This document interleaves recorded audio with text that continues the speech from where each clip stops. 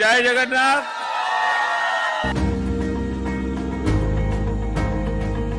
Copenhagen रे प्रवासी ओडिया को प्रधानमंत्री का जय जगन्नाथ।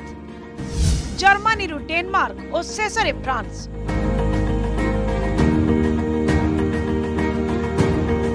अंतिम दिन रे मोदी को यूरोप गस्त। नॉर्डिक सम्मेलन रे जोगदेले। फोकस रे अर्थनीति, जलवायु परिवर्तन और रिन्यूएबल एनर्जी। भेटिबे फ्रांस राष्ट्रपति इमानुएल मैक्रोन को। आज प्रधानमंत्री नरेंद्र मोदी को 3 दिनिया यूरोप गस्तर शेष दिन। गतकाली कोपेनहेगन ठारे प्रवासी भारतीयों को संबोधित करी मन मोहिले प्रधानमंत्री।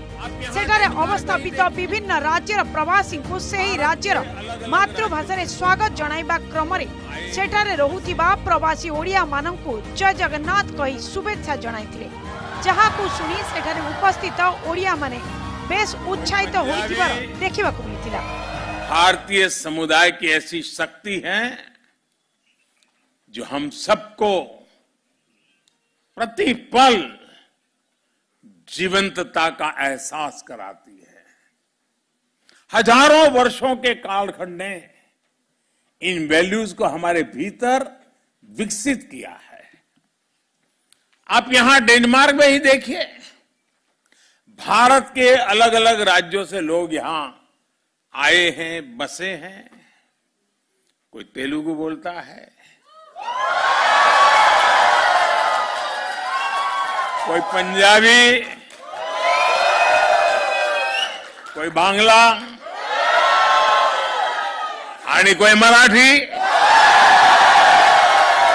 आणि केटला केम छो गुजराती। तो कोई तमिल वणक्कम से शुरू करता है,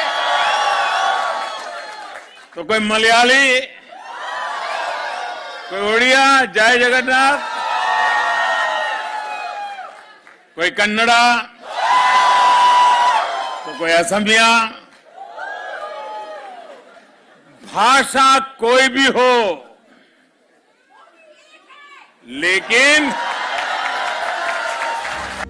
तेबे गस्तर शेष दिन रे डेनमार्क रे द्वितीय इंडो नॉर्डिक सम्मेलन रे प्रधानमंत्री जोग दैछंती। डेनमार्क समेत एही सम्मेलन रे फिनलैंड, आइसलैंड, नॉर्वे एवं स्वीडेन रा राष्ट्र मुख्य माने जोग दैथिले। डेनमार्क रा राजधानी कोपेनहेगन ठारे आयोजित होइतिबा एही बैठक रे आर्थिक पुनरुद्धार, जलवायु परिवर्तन, रिन्यूएबल एनर्जी, डिजिटलाइजेशन भली प्रसंग उपरे आलोचना करा जायछि।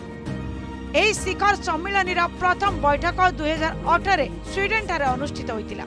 India and Iceland have a lot of opportunities, and not least when it comes to the issues of climate cooperation, when it comes to geothermal energy, where we already have a cooperation which we should deepen and expand.